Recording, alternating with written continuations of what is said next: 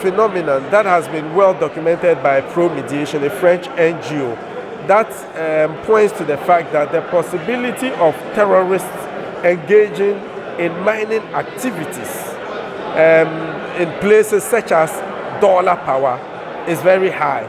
You know, they need to fund their terrorist activities. And one of the ways they can do that is to engage in mining activities. And on several occasions, the security services have picked up a lot of foreigners engaged in illegal mining in the country. So this is surely something that the intelligence community should be looking at. And like I've always indicated, they cannot do it alone.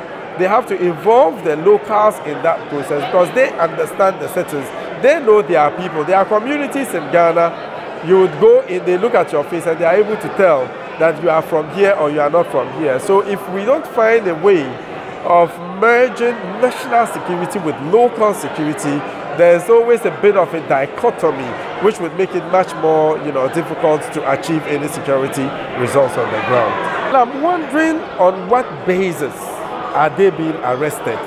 Because in Ghana we don't have an opinion, we don't have a policy towards Wagner.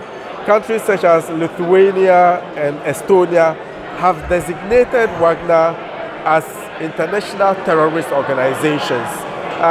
The UK is on the verge of designating them also as an international terrorist organization. Indeed, the US has designated Wagner as a transnational criminal organization. And there are calls for the EU from the French Parliament to designate Wagner as an international, terrorist organization.